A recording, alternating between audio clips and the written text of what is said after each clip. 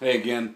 So I just wanted to give you a better look at these fairy gardens and how easy they are to keep up and water. Let me demonstrate here.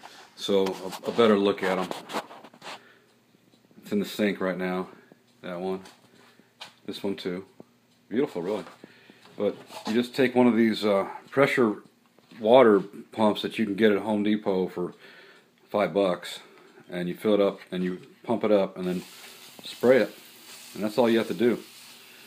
There's succulents and cactus, so they don't need much water at all. Do that like once a week. That's all you have to do.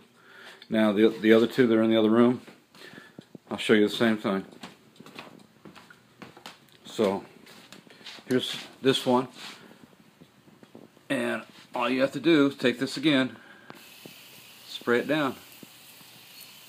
Cactus, succulents, nothing that needs to be outside. Okay, same with this one. There's succulents inside the rocks. You can't really tell, but that's what I've got in there so far. And moss. So you just take this and spray it down about once a week. That's all you got to do. This one's a work in progress. Not sure what I'm going to do there. Okay, there's that one. Really nice. I'm going to keep that one. That one I'm going to give away to somebody.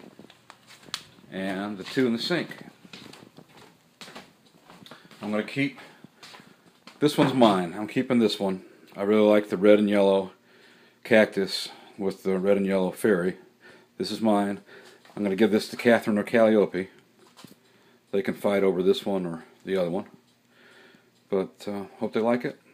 And that's part 2 of my fairy gardens. They're really cool. Hope you enjoyed this video. Namaste. Have a great day.